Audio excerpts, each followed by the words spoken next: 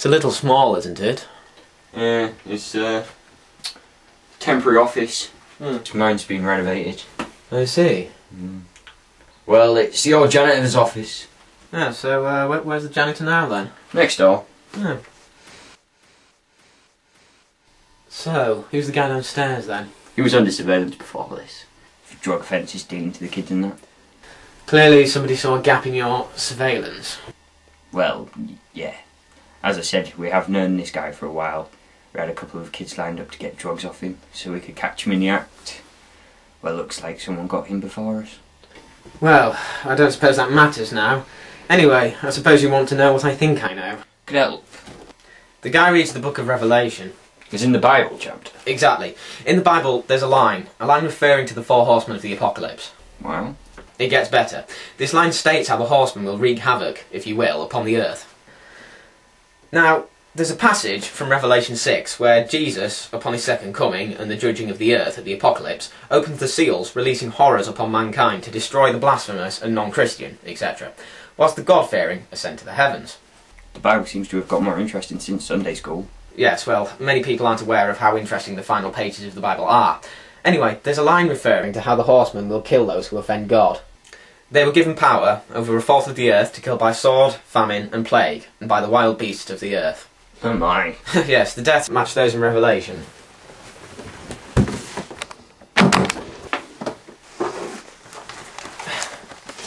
This prostitute was bound and poisoned. This thief was bound and starved.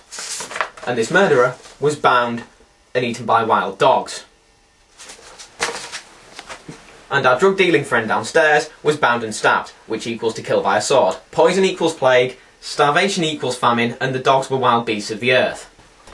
Could be a coincidence. Yes, but your only pattern was that there was no pattern, that there was no other link. This is the only link between the murders. This man believes himself to be somehow connected to the horsemen, to Jesus, and most likely, this man believes he's doing the work of Satan. But the sign that he left on his victims, the road through the mountains thing. A road, a strange table.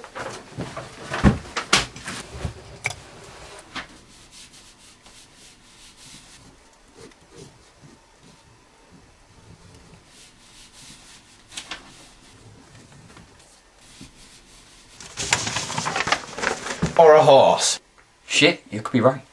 I'm beginning to suspect that I may be. Hang on, let me just get this straight. There's a guy on the loose who thinks he can become the devil.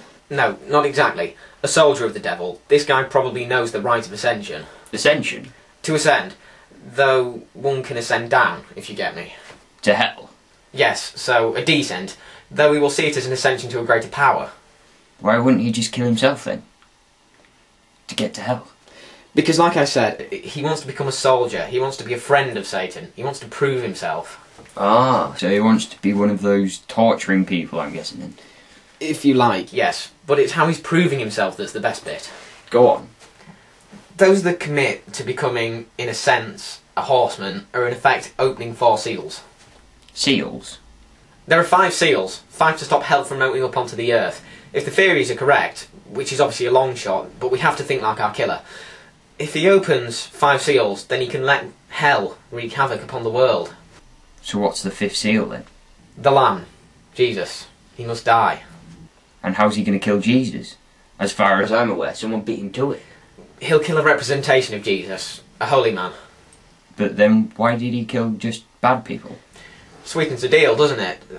Satan has more minions for the apocalypse.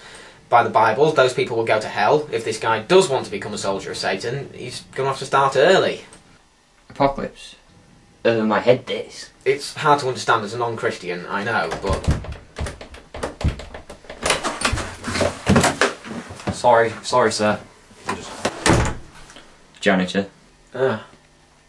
So we've got a nut job who believes he's the soldier of Satan. Grand.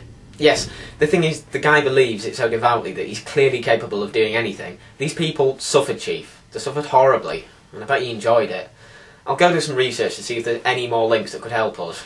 Well, thanks for your help. I guess I could get churches to be on the lookout. If anything new turns up, I'll call you. Likewise. Oh, one more thing. If forensics have finished examining the body, I'd like to take the weapon away for research purposes. I've got a friend downtown who specialises in blades. Sure, the prints and pictures are down the hall. Just make sure you get it back in the next week or so.